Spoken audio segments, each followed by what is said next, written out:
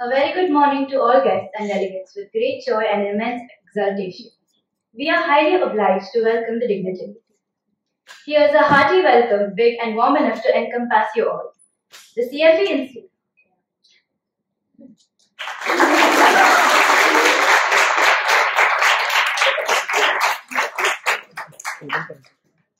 The CFA Institute is a professional organization that provides investment professionals with finance education. The Institute aims to promote ethics, education, and professional excellence standards in the global investment service industry. It's a great pleasure for me to introduce our guest for today. Mr. Amit Chakraborty is a Director of Global Partnership and Client Solutions of CFA Institute. Mr. Amit leads institutional engagement for CFA Institute. His remit is to build collaborative relationships with financial institutions, with a focus on performance, risk, and talent. He also identifies, conceptualizes, and executes impact initiatives, which include India's first Young Women in Investment program, currently running in 6 countries. Prior to CFA Institute, Mr. Amit was a director at Investment Banking and HSBC, wherein he acted as strategic advisor to domestic and international clients on equity capital markets and mergers and acquisitions. Introducing our next guest, Mr. Nikit Tyagi. Mr. Nikit is an institutional relations manager at CFA Institute. He engages with financial institutions and universities to build relationships and create new opportunities based on mutual collaboration. In his last role before joining the CFA Institute, he worked as a senior manager for the market groups of ICICI Bank, where he managed the forex and derivative transactions for large corporates. Please join me in giving our guests the most cordial of welcomes.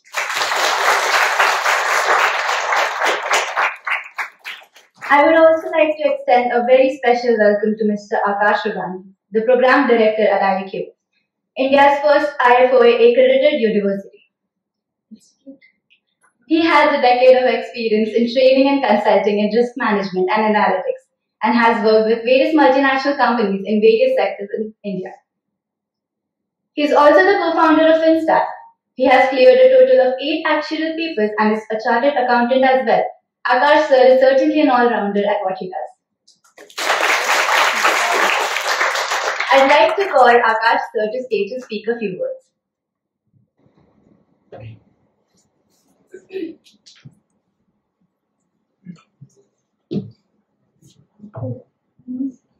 Thanks, Sakshi.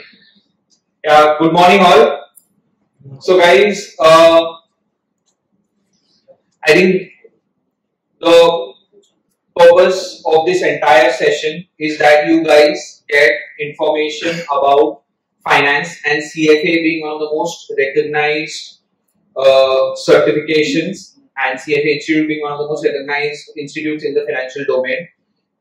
So the aim is for you to get maximum amount of information and make an informed decision, because all of you all now, majorly all of you all come into your final year, where you have to make that shift, whether you want to get purely into insurance or whether you want to get into the financial domain. We hope this session gives you the much needed information and help you make that informed decision. I think I'll hand it over to the speakers. Please.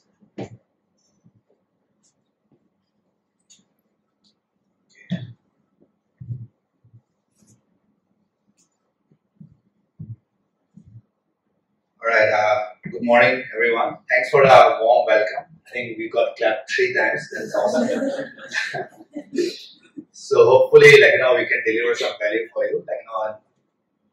At least, during and after the session, nobody falls asleep. So that's kind of our main objective. And if you can have some takeaways from this session, then it'll be awesome as well, right? So we have divided this presentation into 2 parts, broadly. You're able to hear me, right? Right? Yeah. So we have divided the presentation into 2 parts, broadly. So one is just talking about the industry as overall, what is the investment management industry that we typically talk about at CFA Institute. What are different kind of roles, profiles, etc., etc. And then, my colleague Nikit would cover more details about the CFA program per se, which is probably of more interest to you today. Right? So on that note, let's get started. very quickly about CFA Institute. So we are a global not-for-profit organization. We are based out of the US, with offices in major financial centers of New York, London, Hong Kong, and then we have country offices in larger markets like China and India as well. So Mumbai is CFA Institute, one of 2 country offices in the world, right? So Beijing in that one. We are the world's largest association of investment professionals. We're talking about a current member base of about 195,000 investment professionals, right? Now, just to look at the side of this or association. Okay, so if I look at, let's say, the living alumni base of Harvard Business School, arguably one of the most famous business schools in the world. So their alumni base is about 44,000, right? And we have 190,000 strong. So, and these 190,000 strong professionals are based on 80 plus countries. So anywhere you go across the world, even in Nigeria, Ghana, as an example, more likely than not, you will meet a CFA charter holder who could help guide, you could build relationships, etc., right? So that's kind of our biggest asset base, as CFAs. So we are we divide ourselves into societies. So because the CFA Institute has offices only in a select set of cities, so we have local societies in 80 plus countries I was talking about. So for example, India has a CFA Society in India, Nigeria would have a CFA Society in Nigeria, Singapore would have a CFA Society in Singapore, etc., etc. So these are basically members of that location who get together and who propagate our mission in that geography, right? And what's our mission? Our mission is to lead the investment management industry by promoting the highest standards of ethics, education, and professional excellence. And then we added this phrase about 20 years back, for the ultimate benefit of society, right? So ethics is something which is front and central to everything and anything that we do within CFA. And that's reflected in all our programs as well, whether it's CFA program, CIP program, etc. Ethics has about 20% weightage across the curriculum, right, which is huge. And funnily enough, CFA program candidates in India find ethics as one of the toughest. Not because people in India are not ethical, but it's more about awareness. How do you even identify that you're in an ethical dilemma kind of a scenario, right? So Nikit and I, we also do these ethics workshops at institutions, for our working professionals as well as universities, just to make people aware of what is an ethical dilemma. And because if you are not aware, then you cannot address it, right? So that awareness itself is very, very important. It's fundamental to how we work. Yeah, I've already covered this in my previous slide. The only additional point is that we work closely with 25,000 plus investment management, financial services firms across the world, including all of the financial services firms in India. Right? We also have 600 plus affiliated universities. These are affiliated with the CFA program. What it means, the program builds in content from the CFA program, right? And a lot of our programs are recognized by regulators across the world. So in India, if you look at 3 core roles in the investment management industry, which is portfolio management, investment advisors, and research analysts. So for portfolio management and investment advisors, SEBI recognizes the CFA program, and we're working on research analysts also covering and recognizing CFA program. That's work in progress.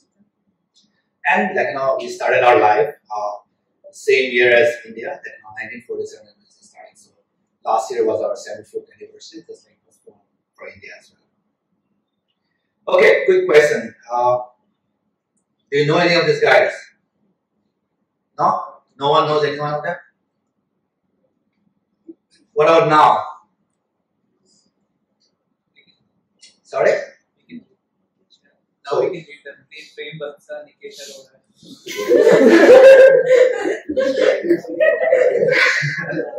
Okay, sorry, my bad. I wanted to know beyond the name. Who are these guys? Obviously, the names I put in cross, right? So who is Prem Batsa or Nikit or nothing? Anyone? You haven't heard of any of these names? Anyone? Come on. Okay, so very quickly, so Navneet Munoz is the CEO and Managing Director for HDFC, which is a top 3 asset management company in this country. Like now, he was CIO for SBI Mutual Funds before he took on the CEO role, wherein he brought SBI Mutual Fund from number 6 to like the largest asset manager in this country. So that's Navneet Munoz, right? Nikit Arora, like, he made his mark at Google. Okay, in the US, so that's where he made millions of dollars. Then he became the CEO for SoftBank International. Anybody knows who is SoftBank? Okay, who is SoftBank? Come on.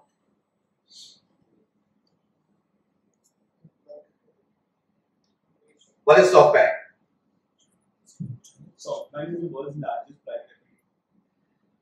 I would say the world's largest, but it's one of the largest ones. Right? It's a Japanese firm that which invests in companies across the world, and it's a massive investor in India as well. So Ola, for example, is one of their biggest investors. Right? So Nikit Arora was the CEO for SoftBank International. Right now, he is the CEO for Palo Alto Networks in California.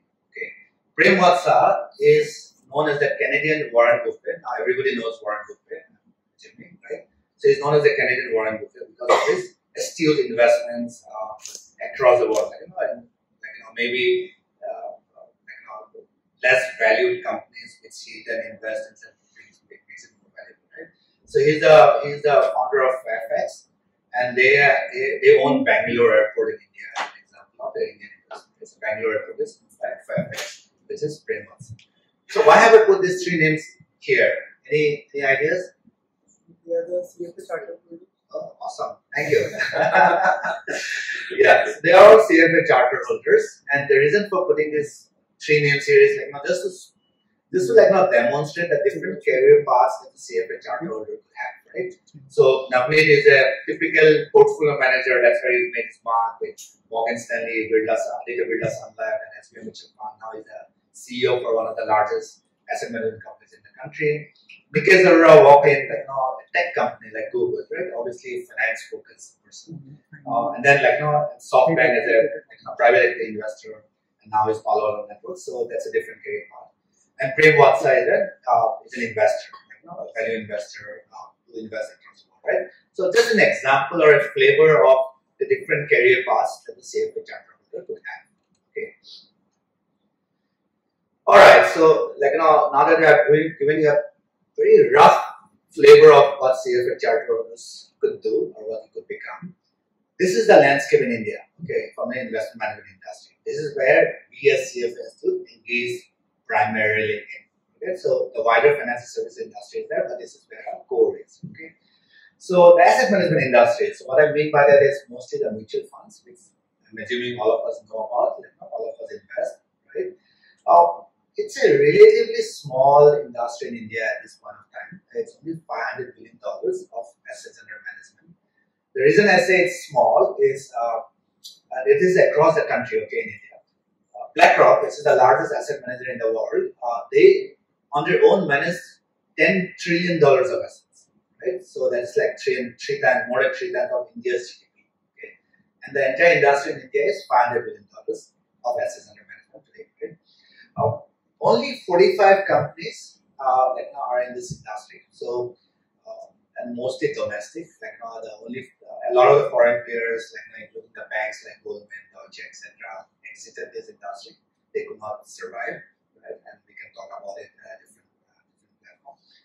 So it's mostly domestic. The only foreign players remaining in the country in the asset management industry are Franklin Templeton, HSBC, Invesco, and then Nippon. Right? Otherwise, it's mostly domestic. Right? So that's the asset management industry, roughly. Okay. Wealth management industry. This is where they work with high net worth individuals, rich people, NRIs, etc. They manage about $50 billion of assets. We call it assets under advice in terms of wealth management because they advise clients on where to manage or invest on clients' behalf. Okay. Again, mostly domestic. So we do have large, foreign players like Julius Baer, as an example. So it's not Audible, is it? No, it's not. Okay. Right, so mostly domestic companies, but we have Standard Chartered, we have some Julius Baer, Standard Chartered, etc. present in this space as well. This is a space where there is a significant number of entrepreneurs, right? It's a great way to work on your own, okay, as a wealth manager, because the potential scope is huge and enormous. So unlike the asset management industry where there are only 45 players, in the wealth management industry, there are a lot of small size, mid-sized firms, and they have been very successful and a great area for entrepreneurs to go. Okay, I'll come to global investment hub at the end. Third one is alternatives. So this is where we're talking about private equity, venture capital kind of players. They invest roughly about $50 billion in India on an annual basis. Right? Most of the larger private equity VC players from across the world are present in India. Irrespective of whether to do investments or not, it's important for them to have a presence in India, because when they raise their funds from their limited partners, one of the questions that they ask is are you present in India? Because India still is one of the fastest growing markets and a lot of scope for growth, right? Sovereign wealth funds, from Middle East, from Europe, and pension plans from North America in particular are all present in India or investing in this country, right? Having said that, the team sizes in these firms are very small, typically 20, 30 people max, right? So overall, from an employee number perspective, it's a small industry in India, right? Finally, the global investment hub. Okay, this is very interesting.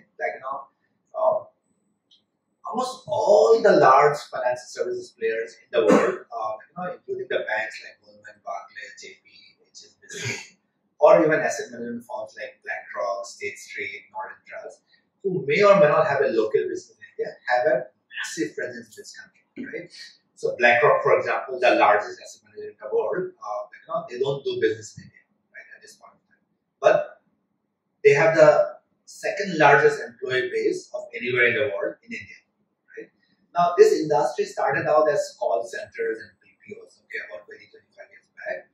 Since then, it has evolved to be a lot more value-added services. So almost all the roles, including portfolio managers, research analysts, etc., are based out of India now. In fact, a lot of the banks, when the sell-side research analysts, they are based out of India. They travel to Europe, travel to Japan, travel to Singapore to cover companies, and then come back and write the reports as lead analysts, right? So almost everything is there. So the only roles which have not moved to India are salespeople. The salespeople have to go and make plans on a daily basis, which is not possible to do from India, right?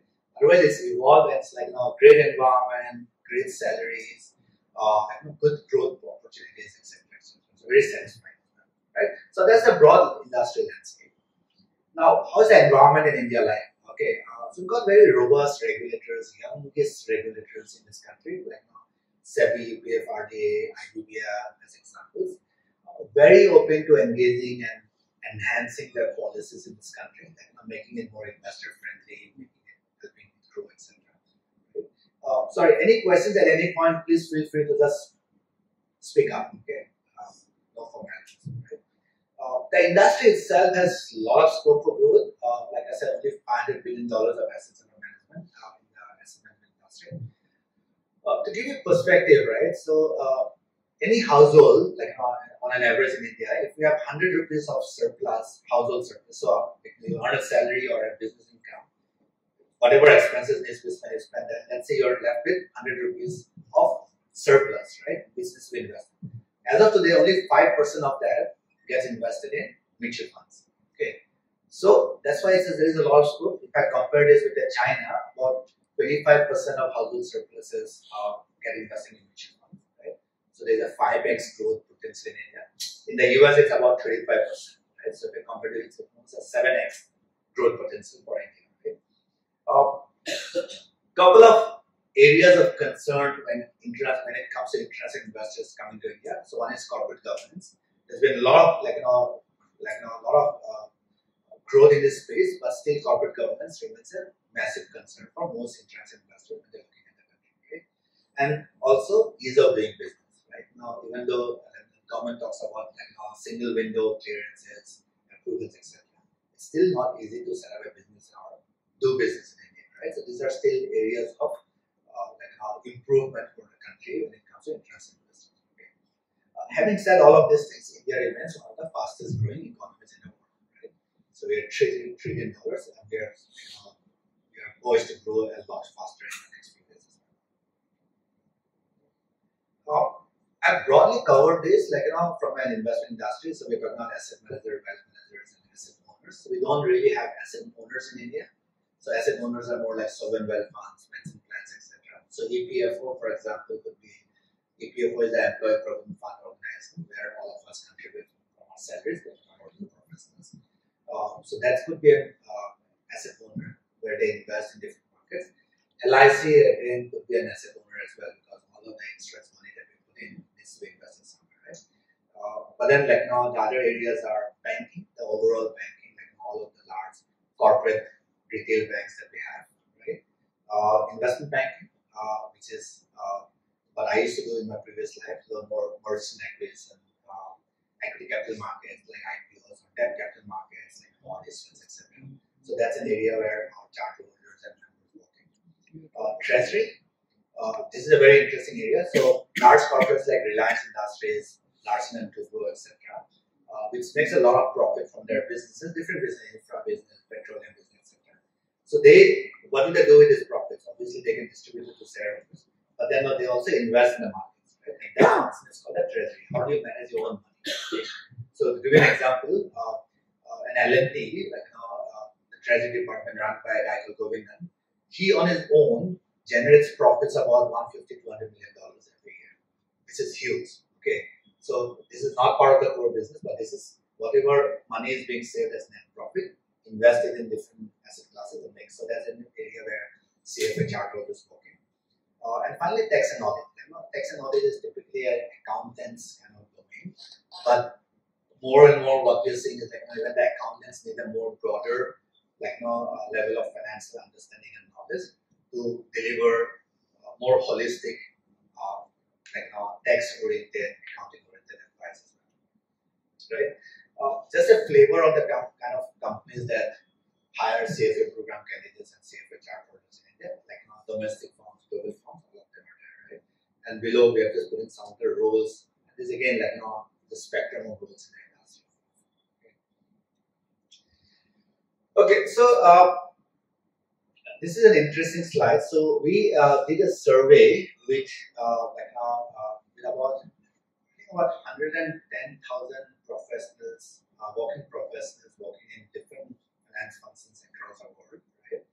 And we asked them do you see a significant change in the kind of roles that you're doing today, vis-a-vis 5 or 10 years down the line, right?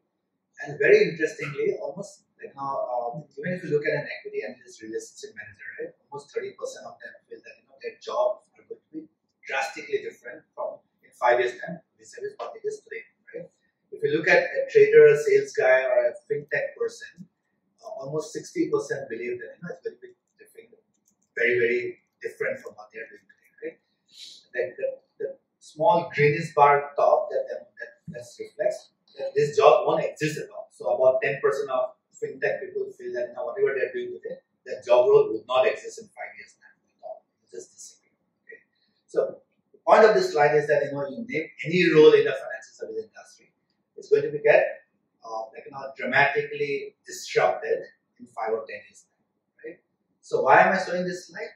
Because it means that you as a person, as a young person, or even me and Nikit and Akash as well, we have to constantly upgrade ourselves. Otherwise, we'll become redundant. Right? So just getting a nice degree from a credible college is a great start, but that journey has to continue lifelong. Okay, it cannot stop. Otherwise, we might become redundant. We'll stop growing. Okay. Now, what are the sources of this job role disruption that we talk about? Right? Not surprisingly, the top 2 reasons are fintech and sustainability. Okay. So, Larry Fink, who is the founder of BlackRock, and he leads BlackRock even today, right? He believes that BlackRock will eventually, in 5-6 years' time, will not hire a single person, doesn't matter what job role, if he or she doesn't have both a finance and a tech background. Okay. Both of these roles are critically important. So both of these competencies are critically important. So finance and tech is important, right? So and that's reflected by 70%, 71% of the people we spoke. Okay, fintech is going to be a big disruptor. Right? The second one is sustainability, or ESG as we call it, in common parlance, right? So people with any role out there needs to take into consideration environmental, social, and governance factors, or understanding of it, or adoption of ESG standards, sustainability standards, etc., right? And then you have regulatory requirements, fee pressures, and so on. Right? But the top two are very key, and these are themes that are not going to change quickly. They are going to remain with us for many, many, many years going forward, right? I mean, we already see that in our life, sustainability. So climate change, pollution, winters are colder, summers are hotter, etc. So this needs to be reflecting everything. So then we ask, what are the kind of skills that are going to be important to build a successful investment management career over the next 5-10 years, right? So a lot of us, especially in India, we focus a lot on technical skills. When at CFA, whenever we organize a workshop, and if there's anything to do with finance or valuation or accounting, we get a packed house, right? But then when we do a soft skills related area, a leadership related area, influencing related workshop, we don't see many people turn up because everybody feels that technical skills is the most important skill. It is, right? But if you look at this pie chart, only 14% of people believe that technical skills are the most important, right? A lot of people talked about soft skills, okay? A lot of people talk about leadership skills, right? Obviously, the proportion of technical, soft, and leadership skills will change as you grow up, right? So initially, maybe technical skills still remains a majority focus, but as you grow up, soft skills and leadership skills, importance, relevance keeps growing, right? So what is T-shaped skills? Because 49% people felt that T-shaped skills are the most important. Anyone knows what is T-shaped skills? Can you guess what is T-shaped skills? Combination of technical and soft. Okay, good attempt, right? So T-shaped skills, literally, if you look at T, right? So this is the horizontal bar, this is a vertical bar, right? So what it means is that you have very strong core expertise in one area. This is the vertical line, right? So whether it's actuarial sciences, whether it's investment management via CFA, whether it's FRM focused, risk management skills, etc. So you've got very strong in-depth knowledge in one area. And then this horizontal bar is that you have a broad, strong understanding about all other things. So as I have in a typical MBA program, as an example, they teach you marketing, operations, entrepreneurship, etc., etc. The reason being that when you go on to walk out there, you need to have a good understanding about all of these things, right? So that's T, strong understanding about all different elements of a company, of an organization, of a career, but very strong in-depth skills in one particular area, which is our vertical, right? 49% believe that's going to be the most important. Okay. As I said, the mix changes as you grow in your career. In the early careers, perspective, technical skills still have good, strong relevance. But as you grow, in your life, in your career, the T-shaped skills, the soft skills, the leadership skills relevance grows, and technical skills relevance reduces over a period of time.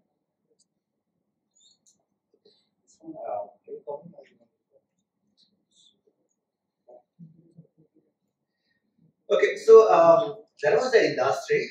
Any questions, anyone on the investment management? We can talk later as well, but any questions at this point of time? So the easiest way not to fall asleep is to speak up. Okay, that's what I used to do. Everyone is getting bored. Any questions now? Okay. What I'll do is I'll cover. So before coming to the CFA program, I'll cover two other programs that we have at CFA Institute, which are relevant to build a career in the industry. As I mentioned, two of the biggest disruptors of roles in the industry are fintech and sustainability. Right? So not going to cover fintech in today's session, but ESG is something that we'll cover very quickly. Okay. So the World Economic Forum, they did a global survey last year, right, to try to identify the most severe risk over the next 10 years. Okay, and this is the outcome of the survey, right? Now, if you look at it, 8 out of the top 10 risks that have been identified are to do with the environment and social factors.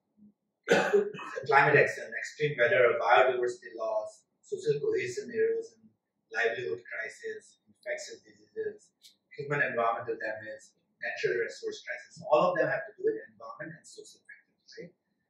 To be honest, debt crisis is also a governance concern. Debt crisis happens when a company is not well run, it leverages itself too highly, and it's not able to support its debt repayments or interest repayments, etc.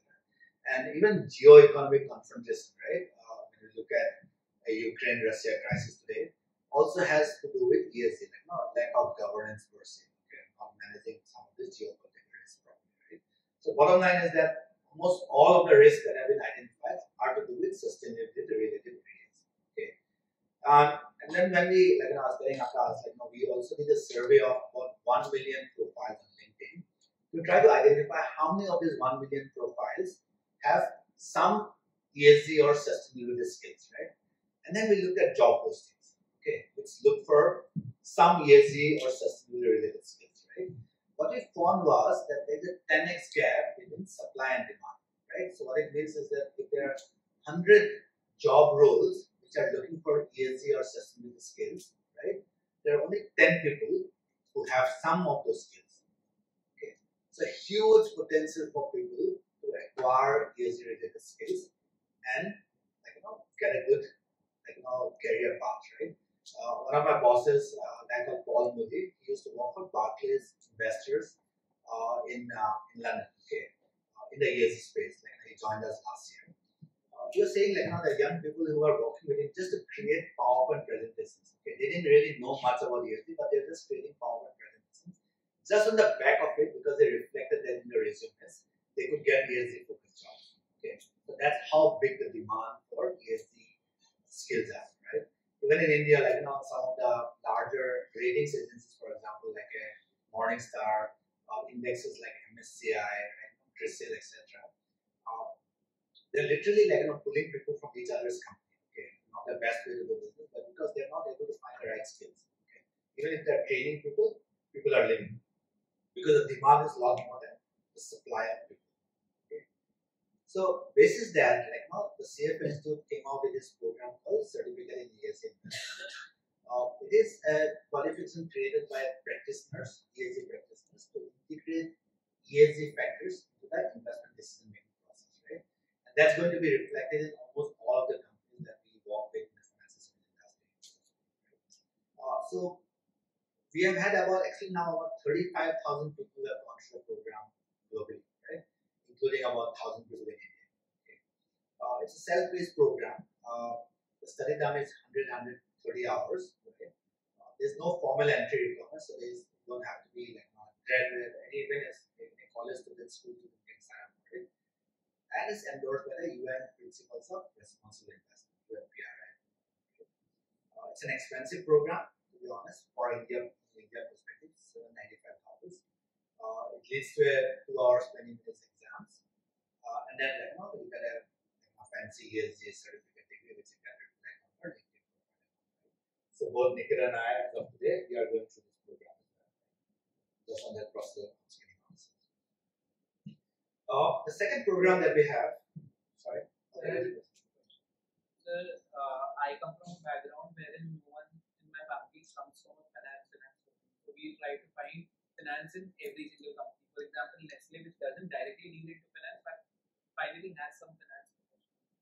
How many, apart from Deloitte, which are purely into finance, how much percentage of students are what percentage of people how many employees are from the finance world in a company which is not into how many finance employees do you require? So if you look at a typical corporation, okay, like a Nestle, would give examples of Nestle, L&T, Reliance Industries, anything Procter and Gamble, whatever, any company you look at, right? So they have something called a finance and accounts team, okay, finance team, right? Now this finance team has a multiple level of things. One is just taking care of your accounting needs, right? So preparing your finance statements, taxes and auditing, etc. Which is typically done by a chartered accountant, right? But not everyone is a chartered accountant. So that's one role. Okay. The second role is around corporate finance in general, right? So Nestle, for example, grows organically by coming up with a new product with R&D and all. But then they also go and acquire businesses. Okay, so if they see there is a small Indian company which is making a product which they see a lot of growth potential in, Nestle will want to acquire it, and they do that on an ongoing basis across the world, right? That's where the corporate finance team of Nestle will come to the picture, where they will constantly evaluate opportunities out there in the market, figuring out whether it's the right fit for it, if it's the right fit, and how do you value that company, and then use investment bankers or direct approach to negotiate with the company and get the deal done. So that's corporate finance. Okay. So those teams are not big in size, but they're very credible and very good jobs. Okay. The third kind of team is treasury. Okay, like I mentioned in one of the slides before, right? So whatever Nestle is making its net profit on an ongoing basis, right? That needs to be invested somewhere. Okay, for a rainy day. Who knows? Nestle might have a massive loss next year, or whatever. COVID happened, their products didn't get sold, right? So what do? You still have to survive. So you have to invest your money, just like we do as individuals. And that's a treasury team. This treasury team will look at investing in different parts. They could buy real estate. They could invest in private equity, venture capital in different companies. They could do mutual funds. They could have anything. All of these investments, right? So direct stock trading as well, investing in share market, right? So these are some of the roles that exist in corporate. The finance team, the corporate finance team, and then the treasury. Right? Now, CFA per se is relevant for the second and third part. Not the finance and accounting, which is the regular ongoing accounting part of it, accounting market texts, but the corporate finance and the treasury. Does it help? Yeah. Okay, so very quickly, sorry, so I wanted to know, you mentioned the four skills, the four skills are in. So the technical skills you get through the papers and everything. But how about the other three skills? How do you develop those, or just come through as you progress? So that's where an environment like this really helps. Okay, so you have to develop soft skills. Let's say there's a team project that you have to work in, the 4 of 2, let's say, right? Now, how do you influence your team members with your thought process? This is the path that is the right path. Okay? So influencing is not necessarily because you are the boss, but here you're all peer. Right? So within the peer, that other shape of this outvote you. Your influencing skill, how you present yourself, how credible you come across. That is a soft skill. Okay. The relationship that you build with all of your peers here, right? So how many friends do you have? You can reach out and know properly. Okay. That's a soft skill. Okay. Relationships, your network is one of the biggest assets that you can have. Right? Talking to Nikit and me, building a connection with Akash, right? Anyone who comes and talks to you, that's relationship, that's soft skills. Okay. That's critically important. Okay. So soft skills is a lifelong journey. Okay. Even your relatives, even your friends of friends, how do you connect with them? LinkedIn. A lot of people reach out to me, sir, I need a job. This is my CV. Can you help me? That's not networking or relationship. Right? But if somebody has reached out to me without an agenda, without a hidden agenda, right? I check your background. Okay, you've done investment banking, you worked in London, New York. I wanted to have a quick chat with you just to figure out my life. Right? Why would I not say okay to that and have a nice chat? And then maybe you find some common interest. Okay, so reach out to 10 people. If you see out there, you find some common interest. It could be tracking, it could be movies, it could be food, it could be traveling, whatever, doesn't matter, right? And you start engaging with the person. Eventually, 2 years down the line, you need a job. Okay? I will be the first one to help you find that. Right? You don't even have to ask for it. So that's how you build your problem. It's everywhere. Etc. Right? I mean, I'll just digress for a minute. Nikit and I were traveling to Pune 2 weeks back, okay? And we used the car driver. We thought was the most enterprising guy, and I could learn so much from him. Okay, he during COVID when everybody is complaining and everybody is struggling, he bought a house with earnings from COVID. You know how he did that, right? So he hired a car. Okay, so a lot of the international travelers were stuck in Mumbai because Mumbai airport was still working.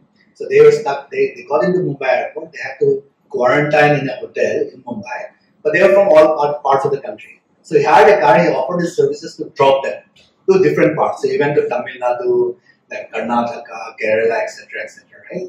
And he charged them 1 lakh rupees for 5 people in his car. Okay, he made multiple trips. Now his thing was like, now cops are going to stop me when I travel, right? So he joined Samajwadi Party, okay. So he got a political sticker of Samajwadi Party in his car, and whenever like cops was coming, he's like, I'm a political worker, I'm doing a service, I'm not charging them anything. He was lying, okay.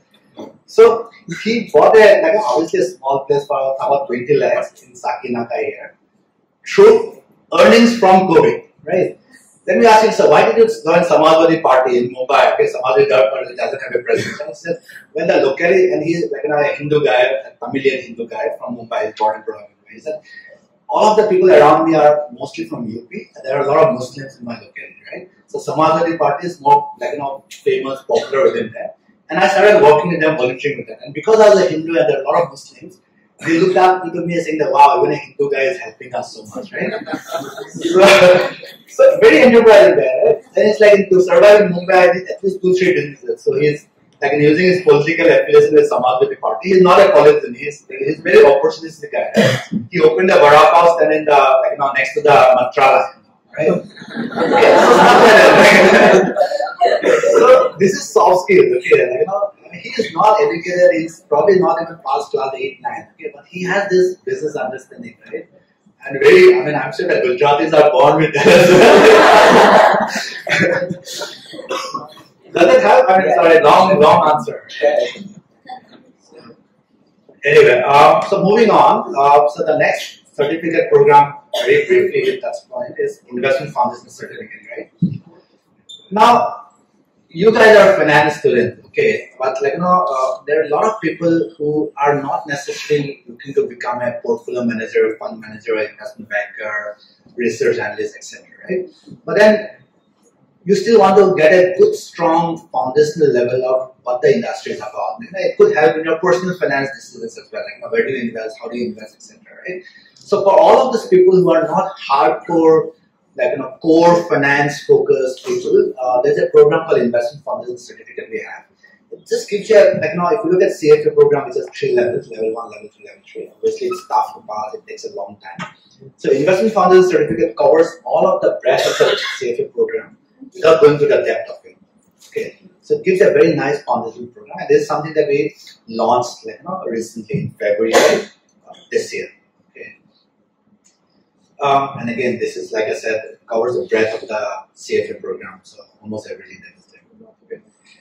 So on that note, I'll pass it on to Nikit, and we can do more questions later as well.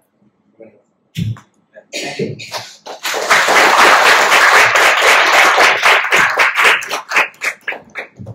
Thanks a lot, Amit, and thanks everyone for being such a nice audience.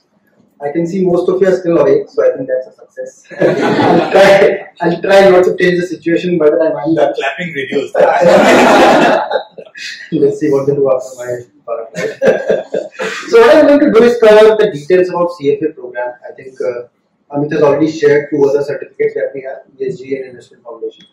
But CFA program remains our flagship program. And before I go into this, and just to understand the level of detailing that I need to cover, how many of you knew about CFA program or CFA Institute before you came for this session today? Okay, so quite a bit of you. Are there any CFA candidates or aspirants who have either registered or looking to register for CFA program? I have cleared. You cleared everyone. Okay, nice. What's your name? Rughani. Rughani. Okay, nice. And yours? So you have already registered? I have registered for it, not paid anything. None of the months. How do you register without paying? You You have created an account on the CFA Institute website, but not selected an exam to set for. Okay. Have you started preparing? Not as yet. Not yet. Okay. So good. So I think a majority of you already know about CFA Institute and CFA program, but I'll still like to cover some of the basic details, right? So the CFA program journey covers 3 parts: level 1, level 2, and level 3. And not to mention, you have to clear 1 level before you move on to the next level. So what we do in level 1? So level 1 is basically your knowledge and comprehension. We try to equip you with the tools that you would require to do investment analysis and portfolio decision making, right? So what does it cover? It covers stuff like quantitative methods, so hypothesis testing, quantitative series. You would have already done some of it as a part of your actuarial studies, right? We talk about economics, again something you would have already covered. So we cover both micro as well as macroeconomics. We cover a little bit about the financial reporting and analysis part, but mainly focused towards investment tools. Some bit of corporate finance, how do you make decisions about taking on a new project basis, the NPV, IRR of the project, the cash flows, etc. So once you have an understanding, and of course, the other tools also, equity, fixed income derivatives, they're also part of the level 1 curriculum, but this is the main focus area.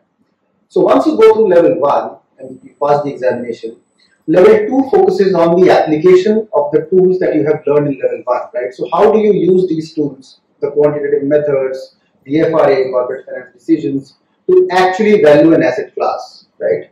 And it could be any asset class, it could be an equity, it could be a fixed income, derivatives, there are many alternative investments like private equity, commercial real estate, etc. So how do you actually use all that information to value these asset classes, right? So that's the focus of level 2. And some people, and most of the people who go through this journey, they say that it is one of the difficult levels to pass because the curriculum is very much focused on the valuation and implementation aspect. And once your level 2 is clear for you, you move on to level 3, which is about the synthesis or evaluation of the knowledge that you have already gained to actually make portfolio decision making, right? So how do you understand client's requirement for investment? Where does he want to invest? How do you understand asset allocation? Where to put his money, right? How much to put in one pocket, how much to put in another pocket? And how do you create investor objectives about investment, time, return, etc., etc. So you actually create a portfolio for your customers. It could be an institutional customer like an EPFO or a sovereign wealth fund. It could be a retail customer like you and me who invest in mutual funds, etc. Right? So that's the broad journey of the CFA examination. At the core of all these 3 levels, as Amit already mentioned, is ethics. So ethics is a very important component of all of these 3 levels. We have certain course and standards and a lot of case studies. And to pass ethics, a person has to understand the nuances and the little details of ethical conduct, right?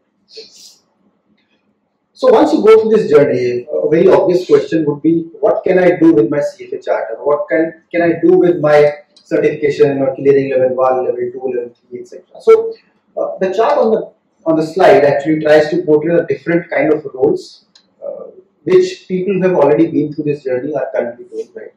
And you can see they are doing all kind of stuff. So they are into equities, fixed income, private equity, foreign currency, indexes, etc., etc. But a majority of them are into portfolio management profiles, followed by research, quantitative analyst, and investment analyst. And then we have the other profiles like wealth managers, investment strategists, traders, sales agents, etc., etc. Right? But it's majorly focused on equity, fixed income, private equity in the portfolio management and in the research investment side.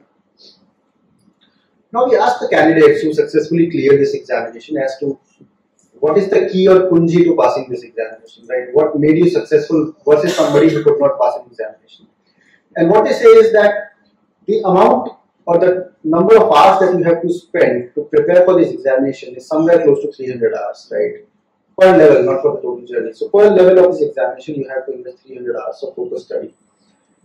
It generally takes around 2 to 5 years to clear the entire journey, depending on what is your existing knowledge of finance, how comfortable you are with these subjects, as well as what kind of time availability you have. So if you are in a job, probably you would have lesser times to study. So Amit and I, we are doing this ESG certificate. We literally don't find any time during the weekdays to study for the program. But as a student, maybe you have more time at your hand. Okay. The CFA program, no, you don't have more time. My bad. So the CFA program curriculum, which is available in the form of a very nice digital ecosystem, right? Available in a very fun to learn way, is the most recommended way to learn for this and prepare for this exam. Now, of course, you have many different short notes, juice notes, prep providers who are trying to tell you or teach you how to pass the examination. But I think if your objective is to really learn something out of it and not just clear the examination, you should prefer the curriculum part to pursue this journey, right? Because it's a trove of treasure which has a lot of input from our charter holders and industry practitioners. Coming to the exam details, how does the examination looks like? So probably apart from one person, I think Rahil can tell you. Rahil, right? Okay. Sorry. On the examination day, there are two sessions, a morning session and an afternoon session. Each of these sessions is 2 or 15 minutes long. As a candidate, you are supposed to attempt 90 questions, which are MCQ in both these sessions.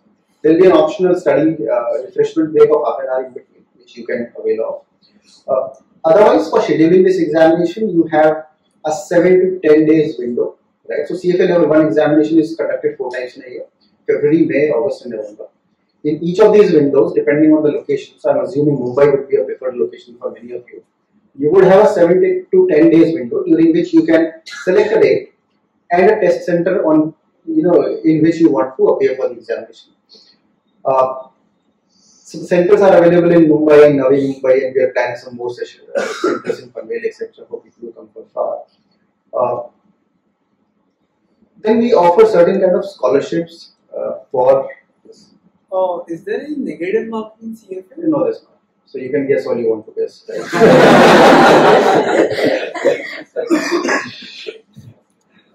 I think this is a very interesting slide, especially for students, because they want to know about the scholarships part. Is there any financial aid available to students?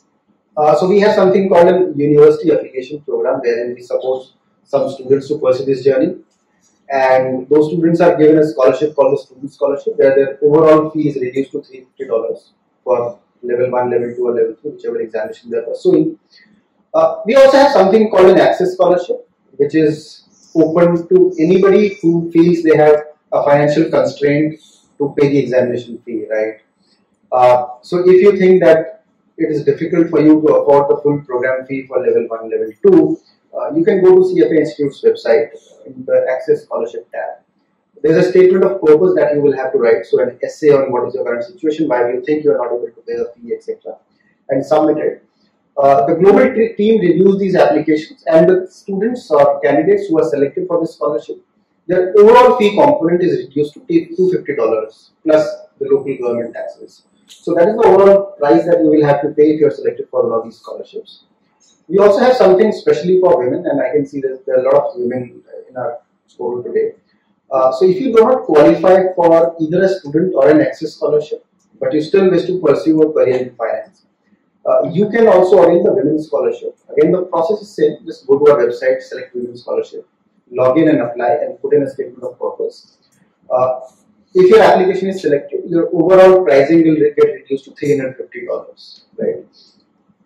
Not all of you or many of you who apply for scholarship might get it, depending on the total number of scholarships that are awarded for that year. So we have launched something very specifically for students and candidates in India, which is called the EMI option, right? So we have tied up with a fintech firm who provides a collateral-free loan that the students can pay back in equated monthly installments, and you can use the tenor 3 months to 12 months generally. There's a minimal interest rate that you will have to pay, something similar to what you buy an iPhone or a Samsung phone, right? Something very similar to that. So you can basically divide your payment into multiple installments, right? So all these details, and this is only for candidates in India. It's available nowhere across the world as of now. And you can explore more about it when you go to a website where you can find the details. So I'm on to the last section. I'll very quickly cover this. These are some of the student participation activities that we have conducted for many colleges in India, right? And we do a lot of engagement. So ESG game show, I already spoke about ESG certificate and the importance of sustainability in all the government policies, institutional policies, etc., etc. So we are in very entertaining quiz called the ESG game show. We generally do it for corporates, but we have also done it for a couple of colleges, where we will try to do a leaderboard-based quiz where participants can understand the basic concepts of E, S, and G and understand how they actually link to your everyday life, right? Tell you that it's not a very broad, vague concept that is available, but something which relates to each and every one of our lives. We also conduct ethics workshops. I think Amit has already covered this. And finally, we run these network of student volunteers called the FIN Network, wherein they work very closely with CFA Institute to run guest lectures, events, conferences, etc. around finance area in their respective colleges. Okay. So your economics of CFA L1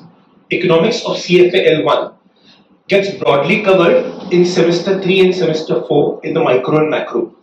Okay. Same goes with derivatives, IDFL, Sem 3. It majorly covers everything there. Then your portfolio management and wealth planning, basically L1 pay, in L1 you've got portfolio management, almost everything gets covered in your PTSA. Same way alternatives, as you could recollect, IDFL there was a chapter, alternatives, correct? Ethical, we cover it in Sem 5, so we are always seen that in our Sem 5. Quantitative of CFA L1 got covered in your probability and statistics of PNS 1. Now is that hypothesis testing, time value of money. Then corporate issuers, it's more on the NPV, IRR, raising, Miller-Modigliani and all. That got covered in our business finance and financial mathematics. Okay. Then equity investment, it's spread across again business finance and PTSA. And fixed income, which is right now going on, FIP, fixed income products, broadly it covers everything. This is covering your CFA L1. As Nikit ji spoke on the FSA, financial statement analysis, broadly it is not getting covered per se, but you have good knowledge of ratio analysis, cash flow statement and all, that gets again a part of business finance. Then L2, economics, Sem 4, macro, correct? Bits in micro, bits in macro. Derivative, this is going to be in Sem 4 and Sem 5, financial engineering. Again, portfolio management, it's in Sem 6, RMN. And quantitative methods, it's PS2. That's more about the correlation and regression hypothesis testing. Alright? Any questions you have for me? Yeah, some of the subjects highlighted are only for the elective. For the quant finance elective, so have that in mind. Sem 5 and Sem 6.